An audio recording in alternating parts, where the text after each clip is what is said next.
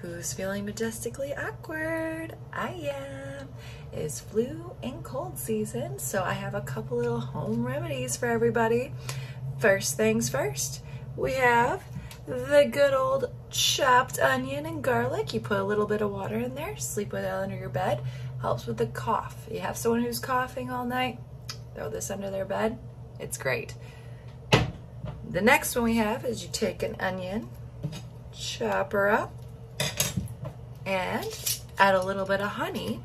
I actually put some garlic and ginger in mine as well. Put it all in a jar, put some honey in there, let that sit out on the counter for like, 24 hours, something like that. Then you can throw it in the fridge and take it as a cough syrup.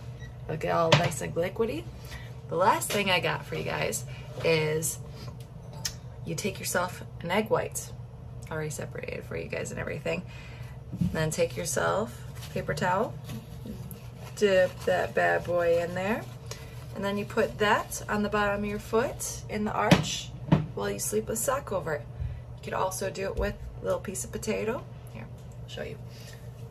Put that right here in the arch, right there.